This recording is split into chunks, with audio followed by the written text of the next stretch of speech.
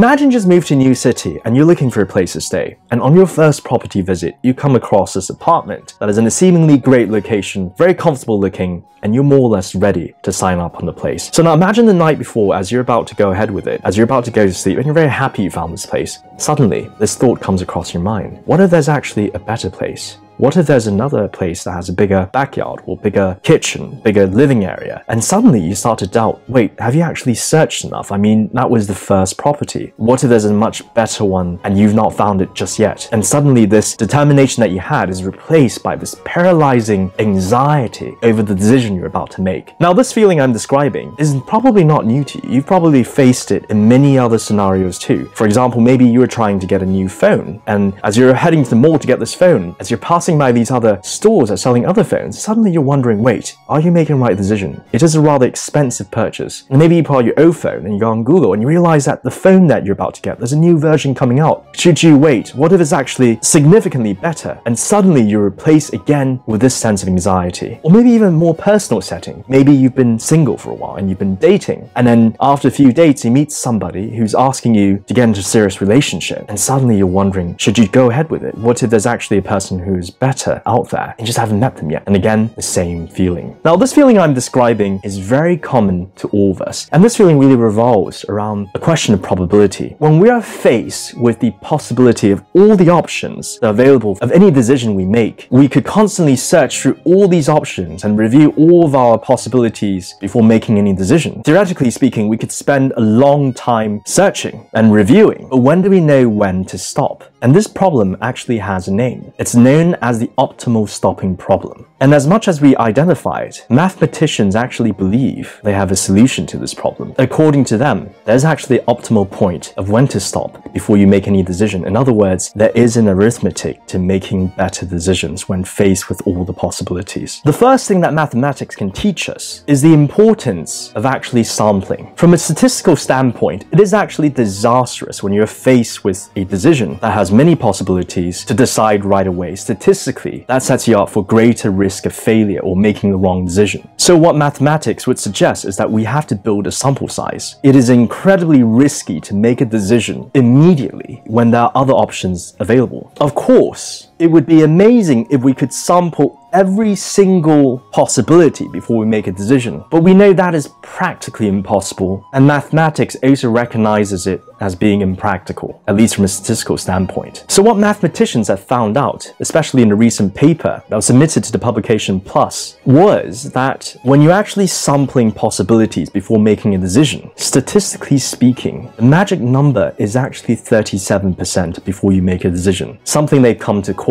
the 37% rule. In greater detail, basically when we're faced with an unknown situation where there are some great options, perhaps let's say out of 100, rather than make a decision immediately, which is of course very, very risky in terms of actually choosing the wrong thing, we should sample at least 37% of all the options before we actually make a decision. In other words, you do not make a decision until after you've sampled 37% of all the options, in simple terms. And the reason why this works is because what they've done is, through calculation, they've seen that statistically speaking, if there are some great options that exist out of a pool of 100, we increase our chances of actually picking those options after we've actually factored in 37% of all the options that we're presented with, and that even if we've discounted them, but we've gained a model of those 37%, our choices after that will help us increase the probability of success of picking the right ones with all variables considered in those scenarios. Now, this might sound very, very complicated. In simple terms, it is this. Suppose if you were to make a decision on which apartment to pick,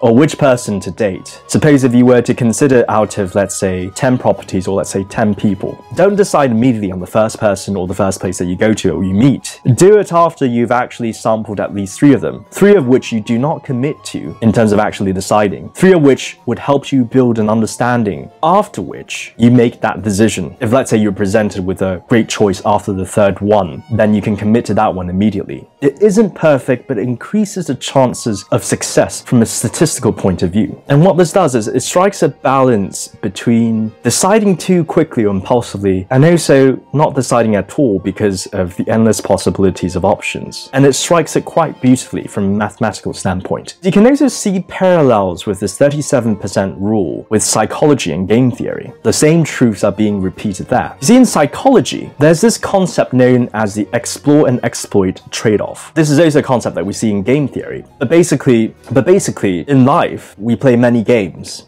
Decision-making is a game, of course. We would tend to be presented with the option of actually exploiting, which is to cash in on the rewards available to us. For example, to take up the property that you just saw. Or we could explore and continue the search. Well, the fascinating thing is that what psychology has revealed is that most people, they tend to fall into the extremes. They either are very exploitative or explorative. They tend to cash in too early, generally speaking. A lot of people in life, they tend to not think too much and just go ahead with the things that are in front of them and immediately reap those things. Yet there are also so many of us who just can't seem to make our minds, and we're so indecisive and we constantly look. And what psychology and game theory would reveal in a recent journal entry by Adicott published in the journal Nature is that you have to strike a balance between the two to really increase the probabilities of winning from a game theory point of view. In other words, we can't be too exploitative, we can't be too explorative. And this again ties in also with the mathematical concept of the 37% rule. So if you tie it in together, the most optimum way of actually making any decision is after a certain level of exploring. And if you were to really follow the mathematical proposal in statistics, that would be 37% of sampling. Now, this arithmetic isn't without its problems, of course, because as we know, when we're talking about human affairs, it isn't very simple, is it? Sometimes when you're making a decision, objectively speaking, maybe the first choice is the ultimate choice. And sometimes, perhaps, the previous choices that you come across, the previous sampling, previous options, they might have been the best choice after all. And ultimately, you might have your own variables of what exactly you're looking for. So again, the 37% rule doesn't guarantee ultimate success. But I think what it does illuminate for all of us is that when we're presented with possibilities, and if we really are so unsure, it is a general rule of life that we should search. The 37% rule might provide us a good starting point to consider. When there's not enough information and we feel that paralysis, this is perhaps when we can apply the 37% rule.